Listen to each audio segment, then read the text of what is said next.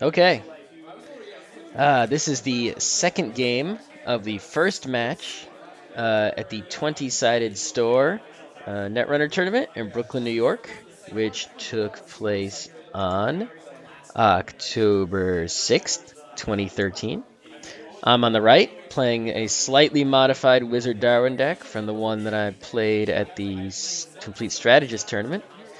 Uh, I basically took out one Plascrete, took out my emergency Crypsis, put in some Imps, took out, I switched the economy around to have some Armitages, one less liberated accounts. I found there were cases where I wanted to use liberated accounts, but I didn't have 6 credits, and it was a pain in the butt. Um, Slight modifications. Taking out the one Plascrete is dangerous, especially when you see, well, there's Wayland on the other side, of course, building a better world by burning down half of it. Um, but I figure I can use Imp, and hit some of those Scorched Earths or Sea Sources, trash them. Run HQ, run R&D with that Imp. So, yeah, it's not as safe a bet. I might go back to what I used to play. That emergency Crypt is, you know, definitely has its cases. It won me a game or two. I also want to let people know, if you only know me from my Netrunner videos, I do a lot of stuff, including this podcast I've been doing since 2005. It's called Geek Nights. It's about all sorts of geeky things. It's actually 4 separate shows: tech, anime, gaming, right? If you go to frontrowcrew.com, you will see what that is all about. There are hundreds and hundreds of episodes, all free, Creative Commons licensed, whatever. I also make appearances, guest speaking appearances at lots of geeky conventions. The next one coming up is not the New York Comic Con. I don't go to that anymore, even though I live in New York City. The next one coming up for us is actually MagFest. New Year's, right after New Year's, in very close to Washington, D.C., in National Harbor, in I think it's the Gaylord International, if I'm not mistaken. But MagFest is amazing. It's the music and games fest. It is 24/7 gaming and concerts. They're mostly, nerdy bands there. Machine Supremacy is going to be there. First time in the U.S. ever. Holy shit. There was net running going on there last year. Mostly me and my friends with our core set and one expansion. But I imagine there's going to be a lot more net running going on there this year. Or at least I'm going to try to make sure there is. I'll be running there, if no one else. So that's enough chit chat. Let's get down to this game of Netrunner. Alrighty. Go Corp, go.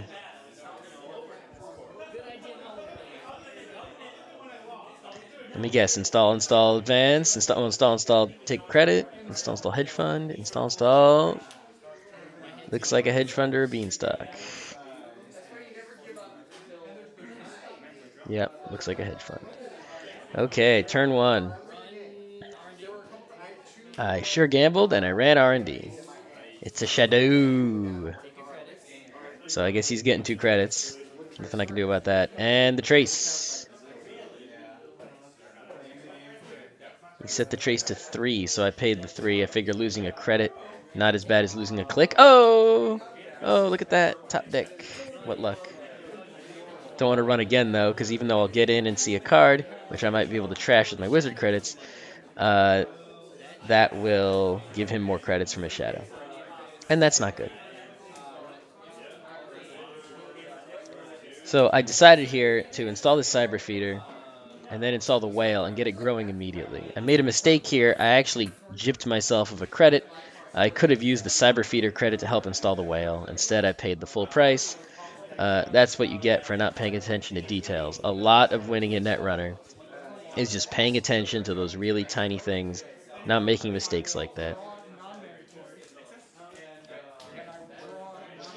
Yeah, I could have had 2 credits right now and not 1. Well, it doesn't make a big deal in the long run. In the short term, that could be a big deal. Right? I mean, let's say I wanted to run HQ and there was an ice wall. Well, having that 1 credit meant I could have gotten in with my now 1 strength whale. So I'm trying to draw into my deck while the cyber feeder slowly fills up the whale. So it's like, oh, by the time I'm set up, he's either going to have to waste a turn clearing virus counters, or I'll be able to run, right? So I'm going to just sort of try to take money here, uh, and I'm going to try to get my whale strength up, get some personal touches, maybe find my pro contacts, install an ice carver if I can find one. Oh, data sucker is good too. That always helps, right? Archives is wide open. So if he makes a remote now, I can just run archives a few times and go for it. It's not like there could be an archer there yet. He does not have an agenda to sacrifice.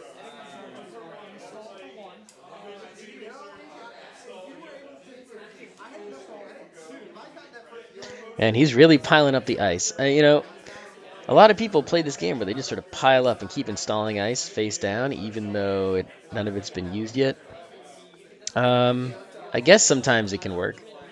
Um, but it's sort of like if you let them have all that unresed ice without running, basically they're getting defense for free. But if there's a lot of face down ice, can you really afford to run, right?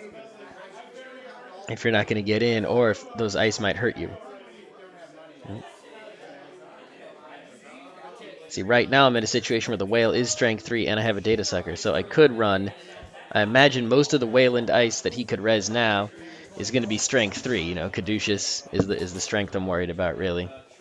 Ice Wall would be 1, right? He can't res an archer. He has nothing scored, so if I'm at 3, I'd run. And here he goes advancing. So he advanced 3 times. That's probably a 4 strength Ice Wall. I'm imagining anyway. So he just really, by advancing that, it's like, well, can't get into HQ. And that could be Swarm, right? Swarm's a card now. I was thinking about it. And he had enough to res it for sure.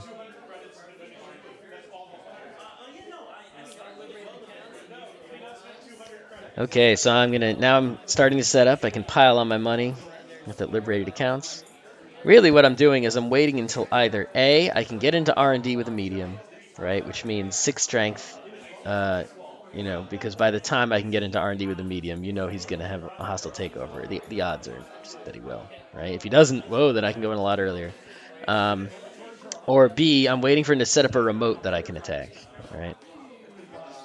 If he's not setting up a remote, then it's like, oh, well, that's time for me to set up.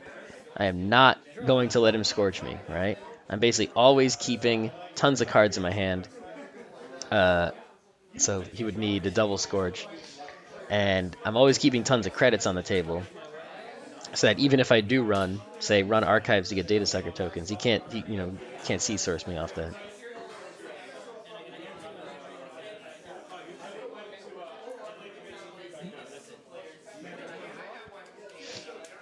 So we're nicely, methodically building up the whale.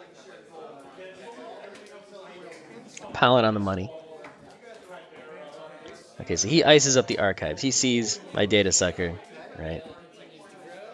He knows if he leaves archives wide open, I will be able to get into anything I want, even if he just cleared virus counters. Because, use those data sucker counters. Especially now I got 2 data suckers.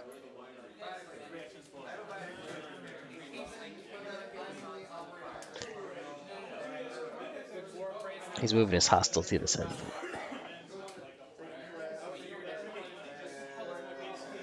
Yeah, see, I'm not really getting the cards I want. I'm looking for, I have surges, but I don't want to use those unless he clears and I need to respond to the clearing, or if he sets up a remote and I need to get in. So I'm holding on to those. I'm really just looking for, I have the money, I have the whale, I have the data suckers. I really just need more personal touches and an ice carver. Just 1 or 2, right? There's 2 ice carvers in the deck and 2 more personal touches. Just give me 1 of them.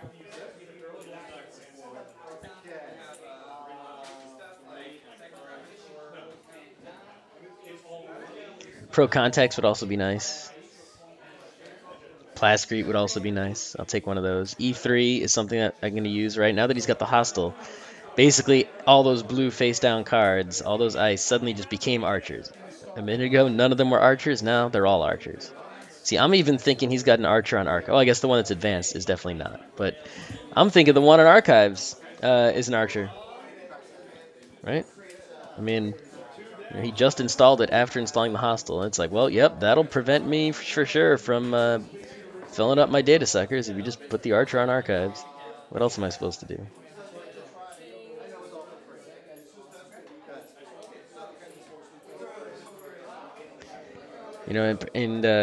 Being overly cautious, prevents me from getting screwed, right? It's like, by assuming the worst in every possible case. Yeah, every ice is an archer, so don't run unless, every face down ice is an archer at least, except the advanced one. I assume he's got, the sea source and the scorch in his hand, but, I keep all the money so he can't sea source me. By assuming all these things, playing it super safe makes it really hard for him. Sadly, he hasn't set up a remote yet, which is good and bad. On the one hand, it means that more time for me to set up, right? But on the bad times, it gives me nothing to do because I can't safely go into R&D. He's clearing virus counters pretty much any time I get the stuff going. He's clearing.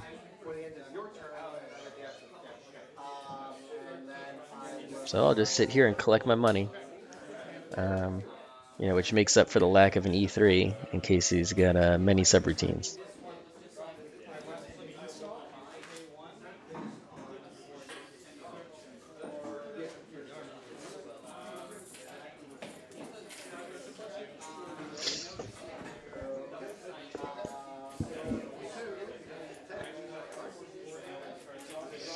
Armitage code busting.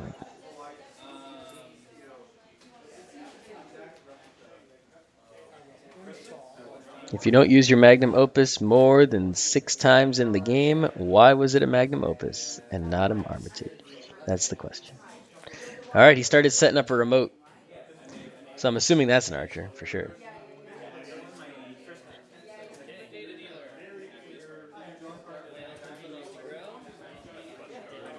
He's really defending HQ, and it's like, the game's been going on so long, I know there's agendas in HQ, but because he just has so many advancements, it's like, what am I going to do? Waste a click running HQ, he reses that ice wall for 1, and I can't get in, and I'll never be able to get in. Great. There's no point in wasting time on that. I basically can't go into HQ because he advanced that ice wall and he knew what I was doing. Did ice wall just beat my whole deck? Maybe. Maybe it did.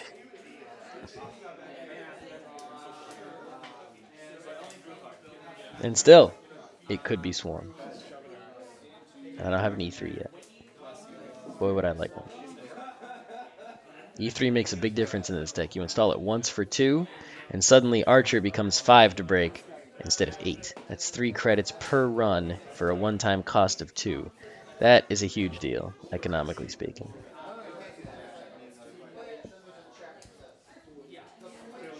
Especially even on some of these ice like Shadow or Caduceus. It's like a whole credit per run.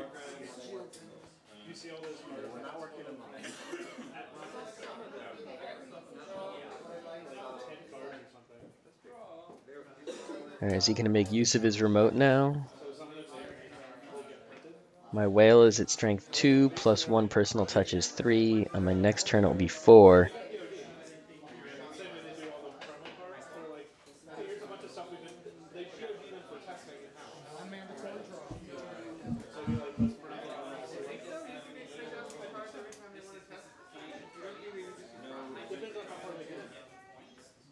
He's inspecting his ice.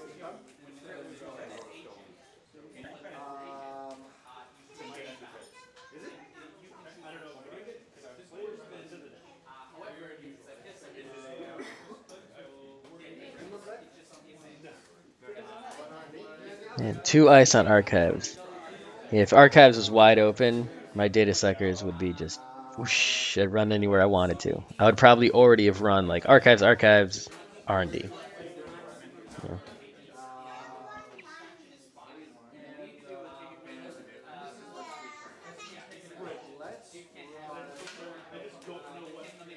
Oh, he's replacing one of his archives ice. See, now that really... See, now, I was thinking there was an archer on archives before. Now I'm really thinking there is, right? He just wants... He installed something in the remote, right? There's probably an archer in front of that. I guess he can't res both archers, but he doesn't need to, right? It's like... If I run archives and he reses it, all right, so here we go. I surge the whale and I surge it again. You might be like, why are you surging it twice? Why did you surge it twice? Why? You could have surged it once, right? And maybe that was a mistake, but it allowed me to just run the remote immediately without having to run archives and cost me a lot of money. And it also meant that I would get through a Hadrian's. That could have been Hadrian's and not Archer. And if I was at strength 6, I would have been upset. Of course, the joke's on me because it wasn't an agenda. It was Action Jackson, Jesus Howard, which he just immediately used. And I wasted 2 surges to get rid of Action Jackson, which really didn't get rid of him. All it did is let him put his transactions back into R&D. Wah wah, that was probably the move that lost me the game. I could have surged once, and if it was Hadrian's Wall, just dealt with it. Not the worst. He would have had to spend 10 credits for it, which is not bad. I could have surged once and ran archives to get some data suckers, and then ran. Not the worst idea either. If he puts a Hadrian's on archives, it's like, okay, dude. But yeah, I'm gonna run R&D since I surged, right? And I still have a click left. I run R&D. He doesn't res the first ice. It's probably Archer, and he's only gonna res it if it hits because it costs him a whole point. So we got Hunter Shadow. That's 6 credits for me, and I have a bad pub, so it costs me 5. I get in. I see a card. It's just an ice or something. And he clears virus counters after my double surge. Right, so wah. Joke's on me. I wasted a ton of resources to do almost nothing. So now I got pro context. Let's dig into this deck and find the cards that are really going to help me keep pace. Right?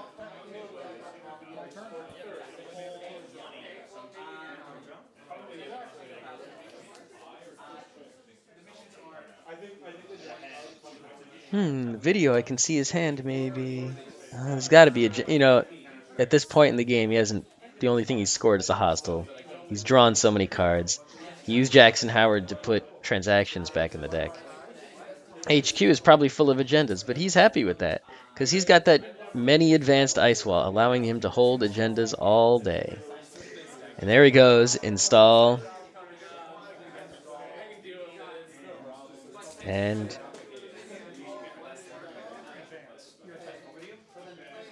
I think he installed, took a credit, and advanced. Yep, well, if I can't run there, because I only got strength 3 right now.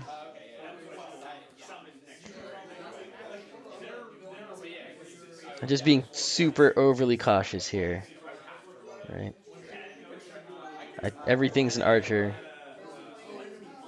The one that's face down in R&D, Archer. Archives, Archer. Remote, Archer, right? So it's like whichever one I run first is going to nail me, right? I have to run one of them. And I can't run HQ to get data sucker tokens. So it's like, well, you want to get data sucker tokens? You got to run somewhere. Wherever you run, Archer. So, little catch 22, just playing it super safe.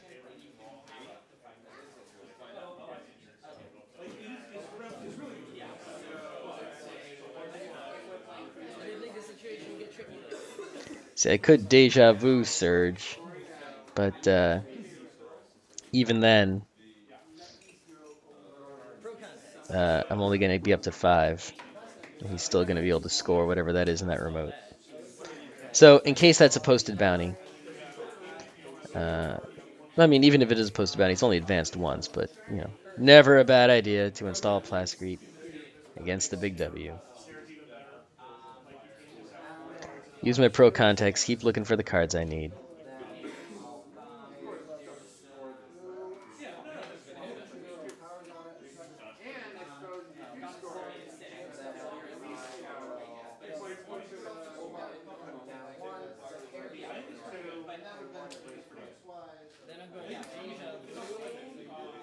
And I'm going to deja vu a surge into my hand. I'm going to throw out my spare whale.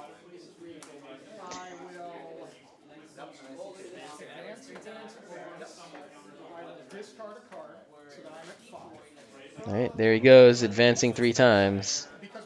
And it is fracking. So it's 3-2.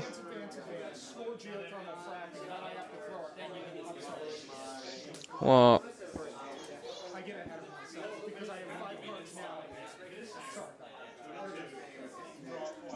yeah, I think we were discussing the fact that he discarded and then scored.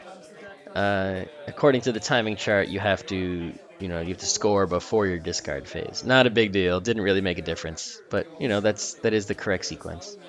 Okay, so here comes my medium. He just scored. He didn't, so that his timing on clearing has decreased, right? So my whale got bigger.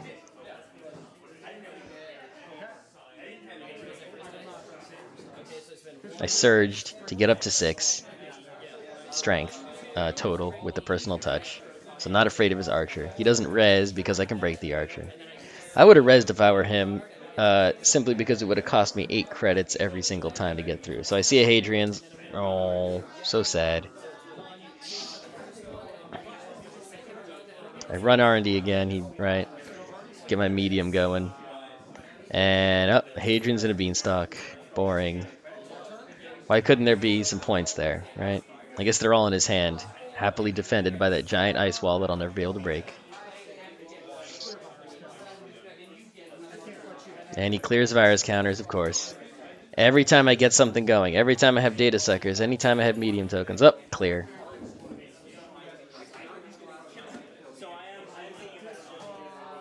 And you know what? It's the fact that, that he has HQ protected is what allows him to clear so often whenever he needs to, because, handful of agendas, but he's not in a rush to score them.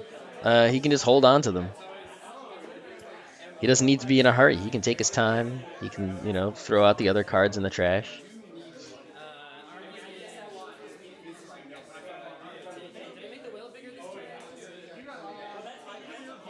He can just keep clearing and wait for that window when he's able to score. Now, that could go very badly for him. Because if I draw my personal touch or my ice carver or both, right, then, I'll pretty much always be at strength 3.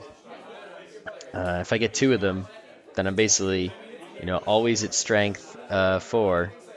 And it'll only take me like 2 turns to get to 6.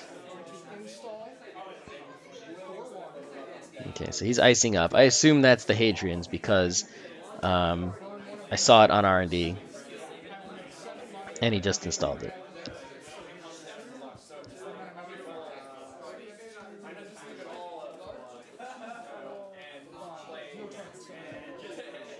Like if you see an ice in R&D, and then you see the corp draw it, and then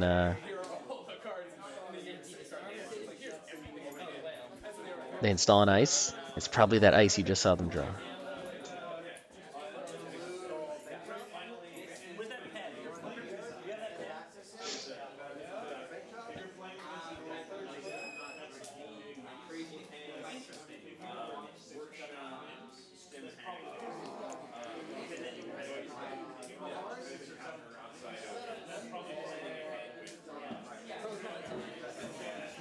So I really can't get the cards I'm looking for. I keep drawing, throw out a Djinn because I don't even have memory to install the Djinn. Really, I use Djinn not so much for its memory, but for its tutoring abilities. What I have now, a Darwin, 2 data suckers, and a medium, I'm happy with that. Like, yeah, sure. I don't really need any other programs. Okay, so behind his 2 ice, one of which is almost definitely Hadrian's Wall, he installed advances. My Darwin is at strength 4 now.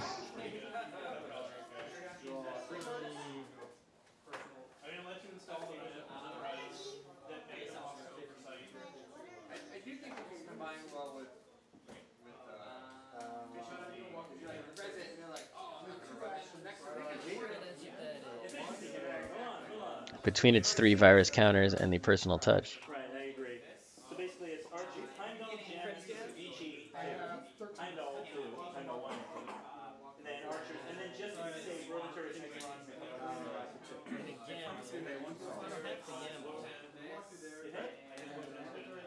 Then instead of priority, right?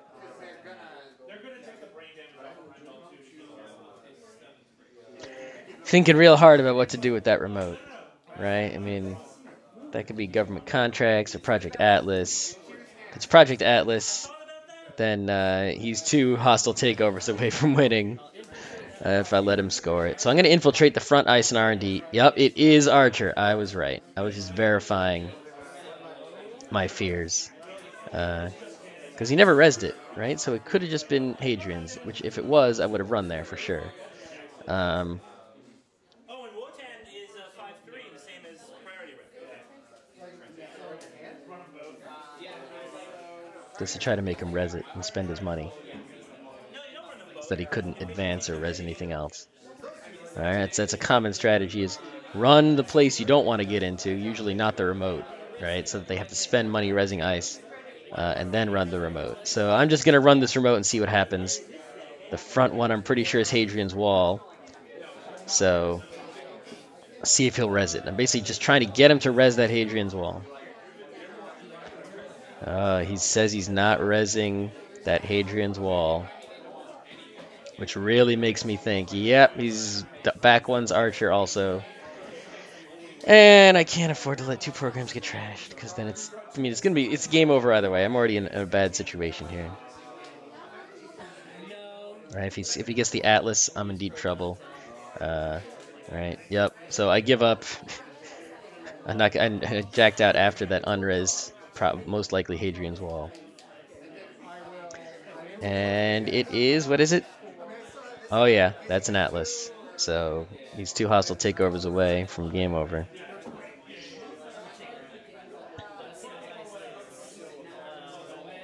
But for me, my whale is now at 5, and I have an ice carver.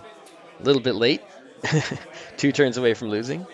But now I got strength 6, so I'm gonna run R&D. Whoosh! All right, run R&D on click 2. He will not res his archer, so I will spend a bunch of credits to break the 3 subroutines on the other ice.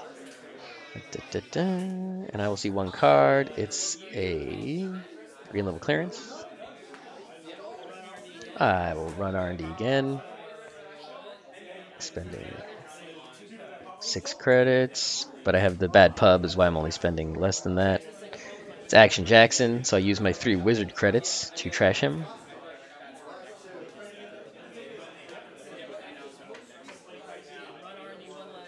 And last click, also run R&D. I think I messed up my credits there. I think I spent 1 unnecessarily because they got out. I didn't reorganize them after each run. Oh, nothing. Oof. I saw 4 total cards in there. Didn't get even 1 point. And he clears virus counters. Yeah, if he didn't clear virus counters there, I would have ravaged R&D on the next turn, for sure. I would have dug deep.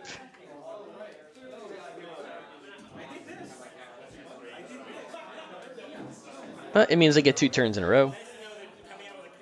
And the turn you spent clearing virus counters is a turn he's not scoring the 2 hostile takeovers he needs to win.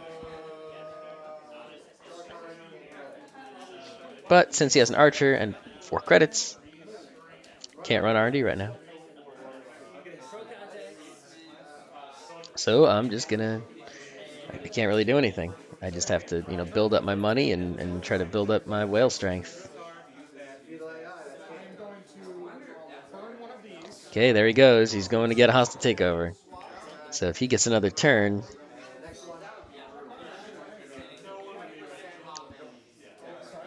then it's going to be game over.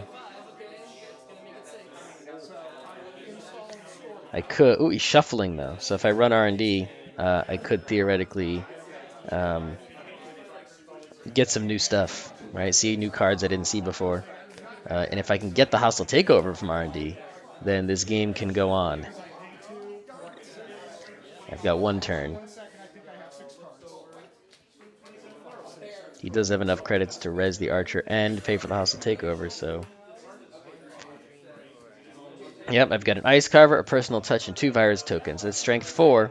I have 2 data suckers, so my only hope, really... I try to draw a surge. There's only 1 left in the deck. No. So I have to risk it. Right, it's the last turn anyway. So if I get hit by Archer, I mean, I was going to lose if there is really an Archer on Archive. So I look. Oh, see, I gambled looking again. I should have just. All right, so now I'm gonna with my third click, 2 clicks away from losing.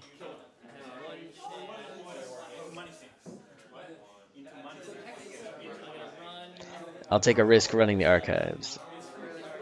Yep, because I'm gonna lose anyway. What is it? It's an ice wall. All right, I break that, and it's a shadow. Oh, see, look at this. I could have been running archives this whole game. I could have taken that Atlas. I could have taken that. I could have taken everything if I knew that the ice on archives were weak. Those 2 data suckers, I could have just won with those. But because I was super cautious and believed that I was keeping a ton of money to defend from the Scorch, which he threw away, seeing how cautious I was and that he was basically giving up and realized he could never pull it off. See, they were all in the trash.